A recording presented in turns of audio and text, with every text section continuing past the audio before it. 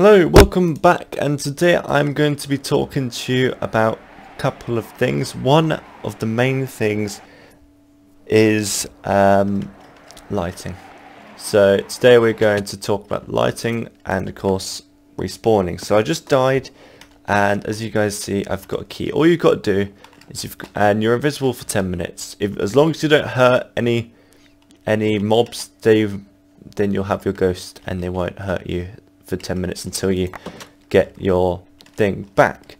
Also, they will, if you eventually, later in the game, if you get ender pearls, you can put the key and the ender pearl in the crafting station, and then it will then teleport you to your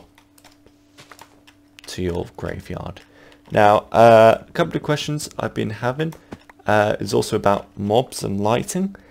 So if you actually press F7, you can see these X's here. If you see a yellow X, it means a mob could spawn there. The reason it's starting, I know I said that things won't spawn at the start, and that is true. When I had nighttime, it wouldn't spawn. I actually had to build up pretty far before they start to spawn. However, if you put your bed down like over there, then stuff will spawn here, sort of thing. So just keep that in mind when you expand. Put your bed down.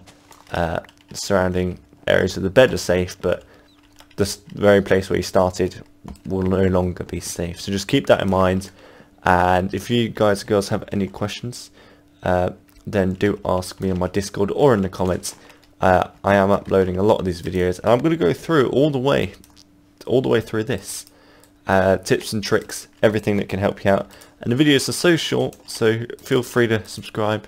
You don't have to, and I'll see you guys and girls all in the next one. Bye bye.